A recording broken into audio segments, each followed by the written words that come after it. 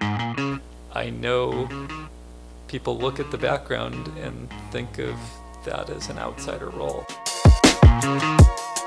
I've gone through your resume and it is remarkable, if not overqualified for the job. I mean, Harvard, Cal, 10 years in nanotechnology, 27 US patents. Yeah, so nanotechnology is simple. It's basically as you make things much, much smaller, eventually their properties change. The Q in QLED TVs is for quantum dots. Those are the nanoparticles I was working on.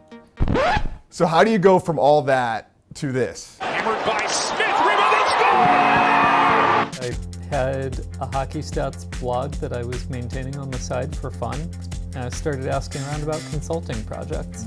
Your LinkedIn page says you lead a data science effort to build predictive and diagnostic models to assess players and on-ice strategies. So, like I'm 5 years old, explain to me what that means.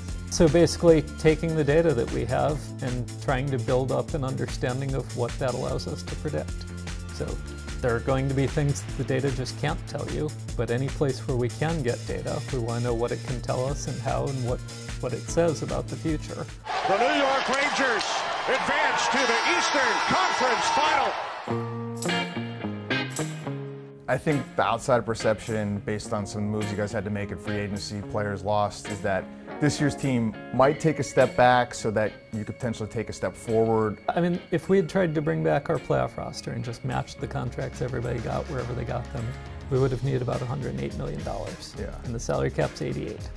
And so we had a little bit of a pivot, and we've tried to bring in players who we think can help us keep taking steps forwards, and tried to build things so that we've opened up space for some young players in our lineup to take on bigger roles. Sebastian Aho, the face of the franchise, an incredible leader. But what do you say to the people out there that think that a team with Sebastian Aho as their best player can't win the Stanley Cup? I mean, that's crazy, right? Like, Aho's an incredible player, and of course he can win a cup for you. Last 3 years, we've been 110 plus points 3 years in a row. Like, of course we were good enough to win the cup. You know, it didn't happen, but we're right there. The team is good enough. We just need to get over that hump.